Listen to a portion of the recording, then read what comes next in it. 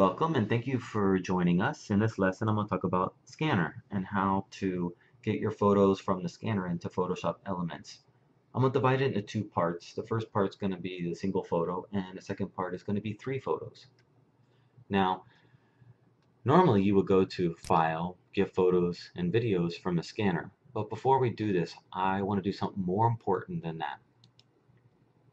First, go to Edit in the Windows, Preferences, General, or Control K is a shortcut. Go to Scanner. I'm going to change this real quick.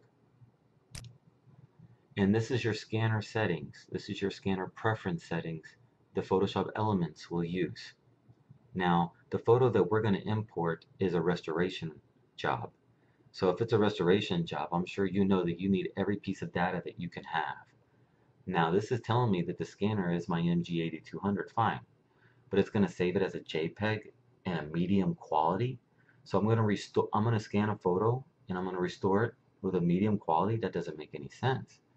I recommend, if you're going to use JPEG, move it to the maximum and then one under, because anything that's the max 90% or 95% is just basically overhead. So if you go one under, it's the same thing, but you save on overhead space. But I use and I recommend using TIFF. You see there's no quality slider because you don't lose any data when you save as a TIFF. It saves the photo as is. And for a restoration job, that's important. Next, it tells me where's my file going to be saved at. Well, all my scanned photos are going to go into Users, Test 1, Pictures, Adobe, Scan Photos. Yours will have a different location. If you don't like that location, click Browse and then change it. Once you're happy with those decisions, then click OK. Now go to File, Get Photos and Videos from Scanner. This will open up my Scanner dialog box.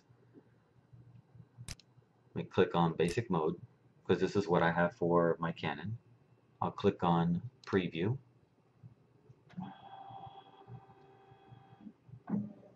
And this is the restoration job that I was talking about. You can see that the picture is not very faint, very yellowish. And if I wanted to just scan that photo, I could just scan the photo, and after it scans, it will send it straight to Photoshop Elements. Done. Notice that Elements Organizer will give you a warning message, which you can get rid of, but I won't.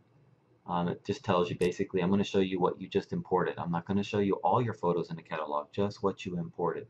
If you wanted to show all, when you click Show All, it will show you all the photos in the scan folder and the imported, but just in the scan folder.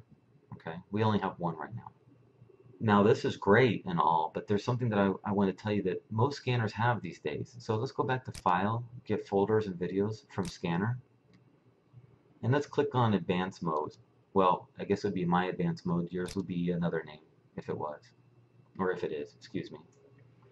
And what I like to use, I like to use my scanner to find solution for photos if I can, instead of using Photoshop Elements or Photoshop. I mean, if I can have this solved in a scanner, why not do that first? And also, even if it's black and white, always scan in color, because if you're doing restoration, at least you have 3 channels to work with. Instead of black and white, you just have 1. Okay? Now down here, I have what I call a histogram. And I usually will go to the channels, and I will move these sliders just before the image data, not on the image data, because I don't want to lose any data when doing restoration.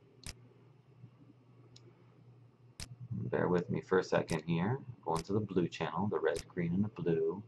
We'll talk about this later.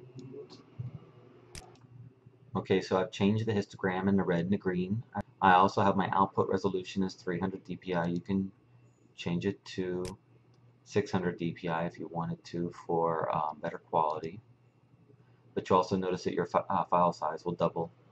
And then I click Scan. And this will send that same photo into Photoshop Elements. Guess what? We only see the one we imported. If we want to see both of them, as we can see now, we have both photos when I click the Show All, and you can see the difference that scanner does. You see how much time that's going to save me in Photoshop Elements or Photoshop? It's unbelievable.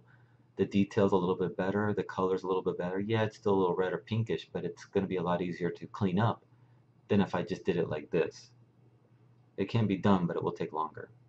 Now in the next lesson, I will show you how to do 3 photos.